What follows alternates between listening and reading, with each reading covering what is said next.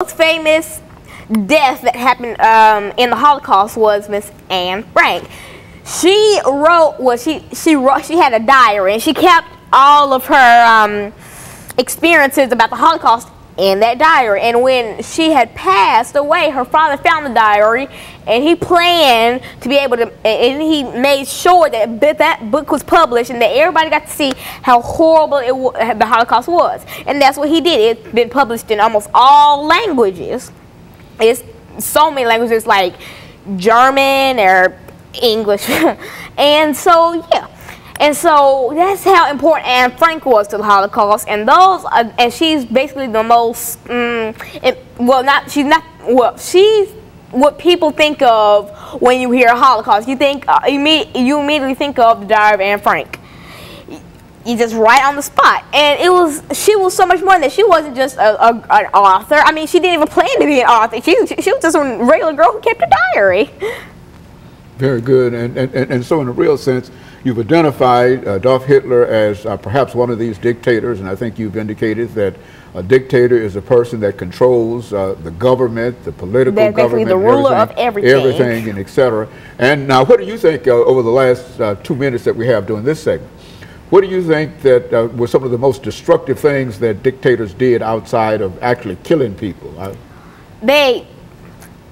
think that was the worst thing that they did. I mean, they killed people, they ruined families, they separated families. They did so much to these people, to innocent people that didn't deserve this.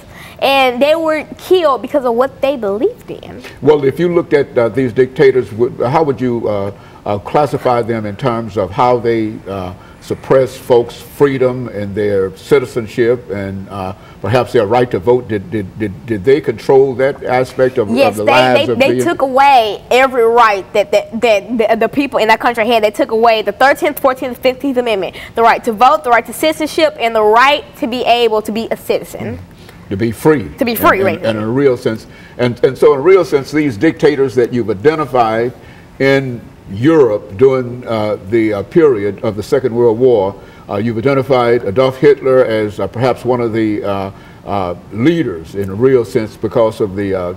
but he is nothing compared to Stalin and Mussolini. So, and that's what we're doing. We'll get ready doing this next segment. We'll come back and we'll talk about the other two dictators that you've identified, Joseph Stalin and Mussolini, and then that will give us during this last segment an opportunity to pull all of this together and come up with some general statements in reference to dictators, European dictators during this particular time, because I think that that's essentially what we're trying to get at, that while this happened a long time ago, it is that still the idea today.